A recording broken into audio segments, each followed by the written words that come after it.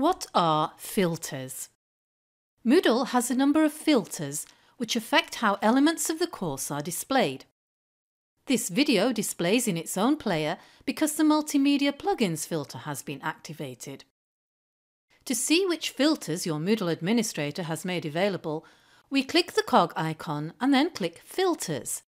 Note that we can view and change filters for individual activities from the cog menu inside each activity as well. We're now on the Course Filter Settings page where we see a list of filters for the course. Activity Names Auto-linking is useful because it means we can refer to an activity in the course simply by typing its name in a different area, and it will link to that activity.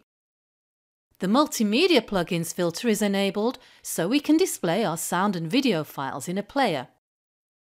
Glossary auto-linking means that if we add a key term to a glossary and then type that key term somewhere on the course, it would automatically link to its glossary entry.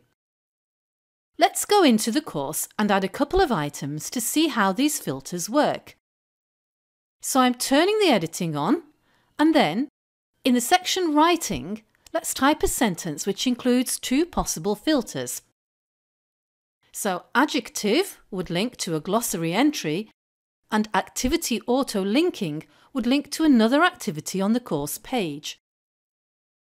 If we now save the changes, there we have the word adjective, and if we hover our cursor over the word adjective, it takes us to the glossary entry which we made in a previous video.